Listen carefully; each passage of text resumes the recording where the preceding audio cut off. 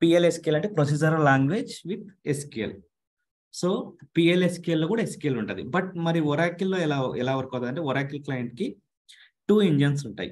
ఒకటి SQL engine, సెకండ్ది PLSQL engine. So దీన్ని SQL ఎందుకంటే చెప్తాను. సో 2 ఇంజన్స్ ఉంటాయి. నేను రాసిన క్వెరీ SQL లో రాస్తే, SQL అంటే సింపుల్, ఇలా ఏదైనా ఒక సింపుల్ స్టేట్మెంట్ ఇలా రాస్తే ఇది ఆటోమేటిక్గా ఇక్కడ నుంచి SQL ఇంజన్ స్టార్ట్ అయ్యి SQL ఇంజన్ మన డేటాబేస్ మీద వర్క్ అయ్యి డేటా రిటర్న్ తెచ్చి చూపిస్తుంది. This is called SQL. PLSQL అంటే ఏదైనా ఒక బ్లాక్ లో రాస్తే, ఒక కోడ్ను ఇట్లా బిగిన్ ఎండ్ లో రాస్తే దీన్ని PLSQL అంటాం. సో సింపుల్, దీన్ని PLSQL బ్లాక్ అంటాం. దీన్ని PLSQL బ్లాక్ అంటాం. సో దీంట్లో మనం ఎక్కువ ఏ queries రాస్తామంటే A type of query అయినా సెలెక్ట్ స్టేట్మెంట్లే రాస్తాం మ్యాక్సిమం. కాకపోతే వేరియబుల్స్, పారామీటర్స్ అవి ఇవి చాలా యూజ్ చేస్తాం. Got it? సో PLSQLకి ఎందుకు వెళ్ళాలంటే SQL కంటే PLSQL అడ్వాన్స్డ్ కాన్సెప్ట్. SQL ఏంది సింపుల్, ఇది సెలెక్ట్ క్వెరీ. బట్ ఇక్కడ ఏమైనా ఇన్పుట్స్ ఇస్తే ఇది హ్యాండిల్ చేయలేదు, ఏదైనా వేరియబుల్స్ ఇస్తే ఇది హ్యాండిల్ చేయలేదు. అదే PLSQL అయితే నువ్వు ఏమి ఇచ్చినా హ్యాండిల్ చేస్తుంది. ఫర్ ఎగ్జాంపుల్, నేను ఈ ఎంప్లాయీ 100కి నేను లాస్ట్ నేమ్ మార్చాలనుకుంటున్నా, లేదంటే ఫస్ట్ నేమ్ మార్చాలనుకుంటున్నా, లేదంటే ఈమెయిల్ ఐడి మార్చాలనుకుంటున్నా. సో ఇది PLSQL బ్లాక్, రైట్? సో ఇక్కడ నేను వేరియబుల్స్ తీసుకుంటున్నా. డిక్లేర్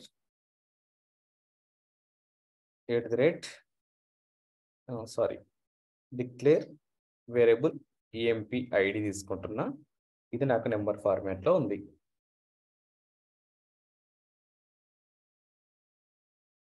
నెక్స్ట్ ఈమెయిల్ ఐడి తీసుకుంటున్నా.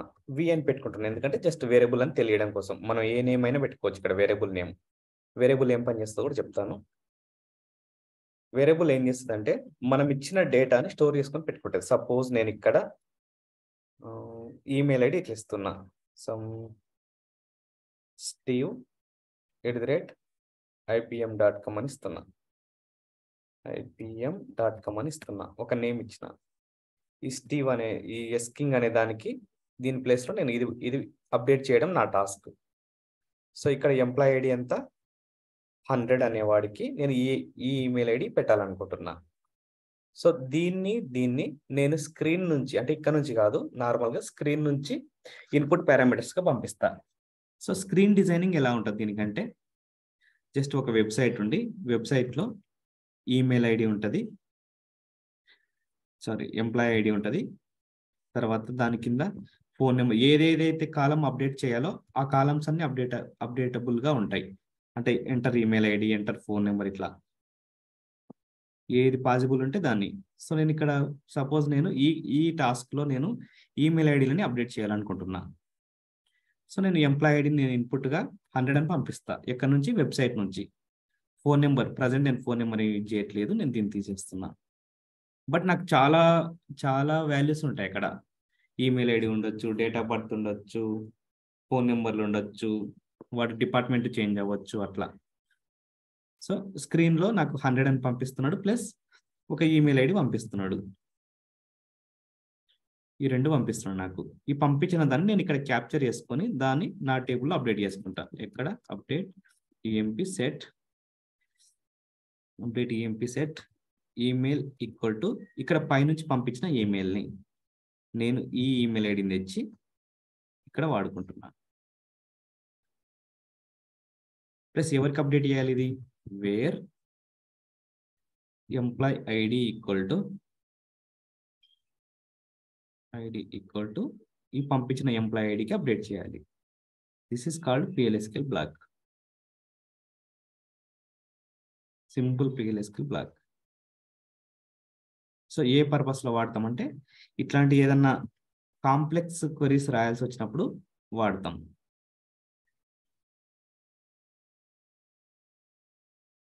సో ఇట్లా వేరియబుల్ డిక్లేర్ చేస్తాం. ఎన్ని వేరియబుల్స్ అయినా డిక్లేర్ చేయొచ్చు. సో PLSQLకి బ్లాక్కి ఏముంటుంది? ఫస్ట్ డిక్లరేషన్ ఉంటుంది, తర్వాత బిగిన్ ఉంటుంది, తర్వాత ఎండ్ ఉంటుంది, తర్వాత ఇది కూడా పెట్టాలి. ఇది పెడితే ఇక్కడతో PLSQL బ్లాక్ కంప్లీట్ అయ్యింది అని అర్థం. Got it? సో లాస్ట్లో ఈ సింబల్ పెడితే PLSQL బ్లాక్ ఇక్కడ స్టార్ట్ అయ్యి లైన్ 10లో స్టార్ట్ అయ్యి లైన్ 15 వరకు క్లోజ్ అయిపోయింది అని మీనింగ్. సో ఈ కేసెస్లో రాస్తాం మనం. నెక్స్ట్ ఎగ్జిక్యూట్ ఎట్లా చేయాలంటే ఇక్కడ నుంచి ఇక్కడ వరకు సెలెక్ట్ చేసి జస్ట్ ఎగ్జిక్యూట్ కొట్టడమే. 1 minute. ఏదైనా స్పెల్లింగ్ తప్పుందా?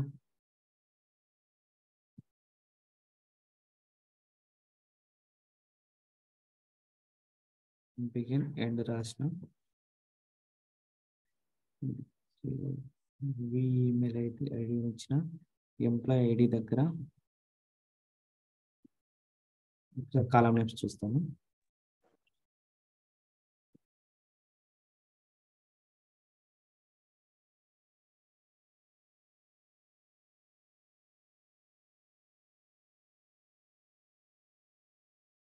సో ఇదంతా క్యాపిటల్ లెటర్స్లో నీట్గా రాసుకుంటే ఇంకా బాగుంటుంది. చూడాలి.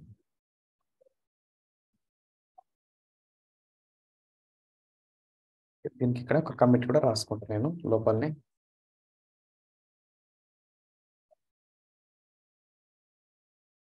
నెక్స్ట్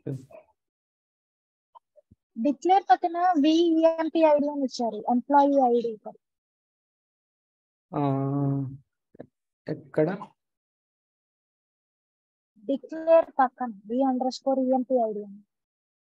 ఇదా? పైన డిక్లేర్ పైన డిక్లేర్ పక్కన జస్ట్ ఇది ఒక వేరియబుల్ నేమ్ పెట్టుకున్నా ఇక్కడ. ఆ వేరియబుల్ నేమ్ కి ఎంప్లాయ్ ఐడి అని ఇచ్చా.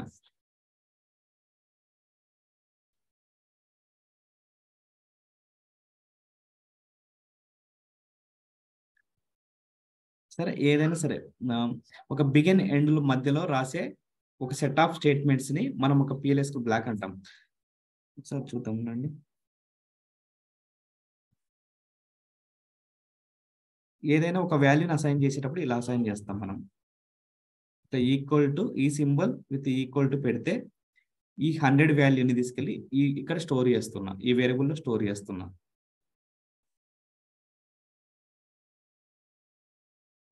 ఎర్రర్ ఎక్కడ ఉంది? ఏంటి ఎర్రర్ అసలు? Character string buffer two small అంట. ఇక్కడ సైజు 10 అని ఇచ్చిన, సైజ్ 20 అని ఇస్తాను. Okay, anonymous black completed. Issue ఇక్కడ ఉండే సైజు సరిపోతలేకుండే. ఇక్కడ ఎన్ని ఇచ్చిన అంటే 1 2 3 4 5 ప్లస్ 7 12 క్యారెక్టర్స్ ఇచ్చిన. ఇక్కడ సైజ్ ఏమో 10 ఇచ్చిన, అందుకని అది ఎర్రర్ వచ్చింది. సో ఎర్రర్ ఇక్కడ క్లియర్గా తెలుస్తుంది.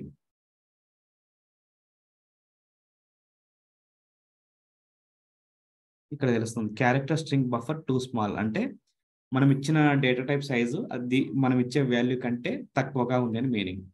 సో ఇక్కడ ఎర్రర్ ఏం లేదు, దీంట్లో ఇది కరెక్టే. So this is called PLSQL black. So మనం ఇట్లా అప్డేట్ చేసుకుంటాం డేటాని. అంటే మనకి డేటా ఆన్లైన్ నుంచి వచ్చేటప్పుడు ఆ వచ్చే డేటాను క్యాప్చర్ చేసుకొని దాన్ని లోపలికి తీసుకెళ్ళి ఇక్కడ అప్డేట్ చేసుకుంటాం. ఇట్లా అప్డేట్ చేసేటప్పుడు మనం ఆడిట్ టేబుల్ అని ఒక టేబుల్ పెట్టుకొని ట్రిగ్గర్స్ యూజ్ చేసి ఆడిట్ టేబుల్లో కూడా ఈ టైంకి వీడు ఈ ట్రాన్సాక్షన్ చేశాడు అని సీక్వెన్సెస్ యూజ్ చేసి కూడా మనం చేసుకుంటాం.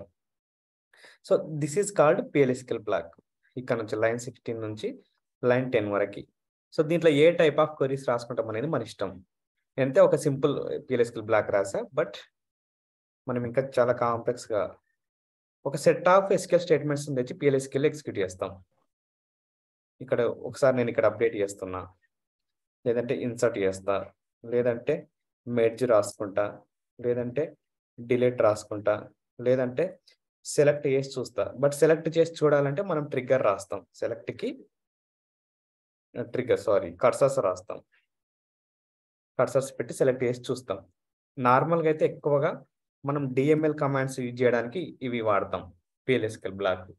సో మన కోడ్ మొత్తం ఒక పిఎల్ఎస్క్యూఎల్ బ్లాక్లో ఇంకా చెప్పాలంటే ఇప్పుడు చూడండి నేను ఒక అప్డేట్ పెరిగి రాసుకున్నాను అనుకుందాం ఇక్కడ. సో ఇది పిఎల్ఎస్క్యూఎల్ బ్లాక్ లేకుండా రాస్తే ఇది ఎగ్జిక్యూట్ చేయాలి, తర్వాత ఇది ఎగ్జిక్యూట్ చేయాలి, ఇది ఎగ్జిక్యూట్ చేయాలి, ఇట్లా ఇండివిజువల్గా ఎగ్జిక్యూట్ అవుతాయి. అదే పిఎల్ఎస్క్యూఎల్ బ్లాక్లో అయితే ఇది సీక్వెన్స్లోనే ఇదే సీక్వెన్స్లో అన్ని కలిపి ఒక బల్క్గా ఒకేసారి ఎగ్జిక్యూట్ అవుతాయి. That is the advantage of పిఎల్ఎస్క్యూఎల్ black.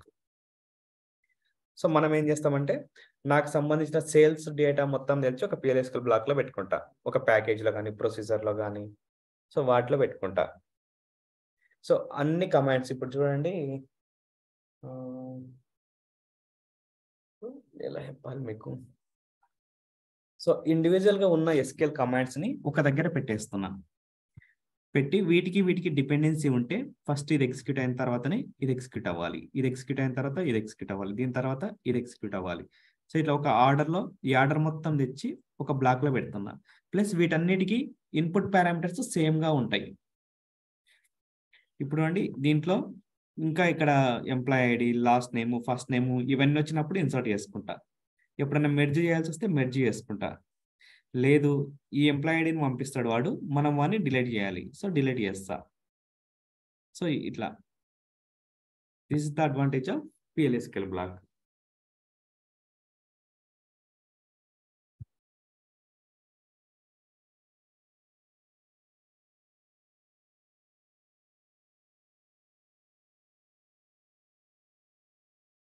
అర్థమైందా పిఎల్ఎస్క్యూఎల్ బ్లాక్ ఎలా రాయాలని? సింపుల్. డిక్లేర్ పెడతాం, డిక్లేర్లో వేరియబుల్స్ డిక్లేర్ చేసుకుంటాం, తర్వాత బిగిన్ పెడతాం, తర్వాత ఎండ్ పెడతాం. ఈ వేరియబుల్ ఎలా పనిచేస్తుంది అంటే ఇది ఒక టెంపరరీ మెమరీ ఏరియా. దీంట్లో నేను ఏదైనా ఒక వాల్యూ పెట్టుకోవడం కోసం టెంపరీగా నేను ఒక ఎంప్లాయ్ ఐడి అని క్రియేట్ చేసుకున్నాను. ఇప్పుడు నేను ఈమెయిల్ ఐడి నాకు ఇన్పుట్ పై నుంచి వస్తుంది, ఎక్కడి నుంచి, స్క్రీన్ నుంచి వస్తుంది, వెబ్సైట్ నుంచి. ఆ వచ్చే వాల్యూ నేను క్యాప్చర్ చేయాలి కదా. సో క్యాప్చర్ చేయాలంటే నాకు ఒక వేరియబుల్ ఉండాలి. ఆ వేరియబుల్లోకి క్యాప్చర్ చేసుకొని ఆ వేరియబుల్ని నేను ఇక్కడ వాడుకొని ఈ మెయిన్ టేబుల్లో స్టోర్ చేసుకుంటున్నాను. సో అట్లా నాకు వెబ్సైట్ నుంచి వచ్చే డేటాని క్యాప్చర్ చేసుకొని పెట్టుకోవడానికి మనం వేరియబుల్స్ యూజ్ చేస్తాం. Variable is a temporary memory area. Got it? నేను వన్స్ ఈ క్వరీ విండో క్లోజ్ చేయగానే ఆ వేరియబుల్ అనేది ఆ మెమరీని వదిలేసుకొని వెళ్ళిపోతుంది. Got it or not? పోనీ నాకు ఇక్కడ ఏమేమి వచ్చినాయో చూడాలంటే ఇక్కడ ఇదే దీంట్లో నేను ఒక మెసేజ్ కూడా చూపించాలి. ఈ కమిట్ తర్వాత నేను వాడికి ఒక మెసేజ్ చూపించాలి. సో అట్లా ఏదన్నా రాయాల్సి వస్తే dbms_output డాట్ పుట్ లైన్ అని వాడతా.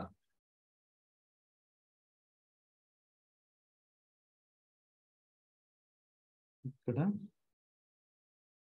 వాడికి సక్సెస్ అయిందో ఫెయిల్ అయిందో తెలియాలి కదా. సో ఇక్కడ రాసుకుంటాం అన్నట్టు మనం. ఏంటి ఇంత స్లోగా వస్తుంది? Email ID successfully updated to, ఎవరికి అప్డేట్ చేశాడు? ఇక్కడ ఇక్కడ పైప్ సింబల్లో దాన్ని పెట్టుకుంటున్నాను, నేను కన్కాటినేట్ చేసుకుంటున్నాను ఈ టెక్స్ట్కి.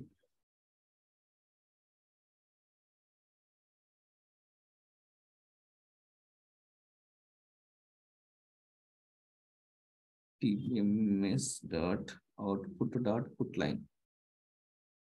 సిస్టమ్ స్లోగా వస్తుందండి.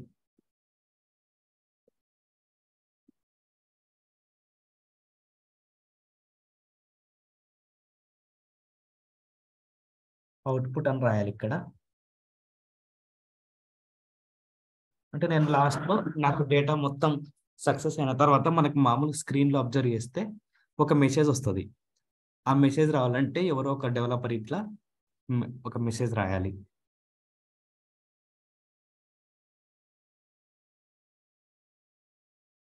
ఎగ్జిక్యూట్ చేసిన కొద్దిసేపటికి ఎగ్జిక్యూట్ అవుతుంది.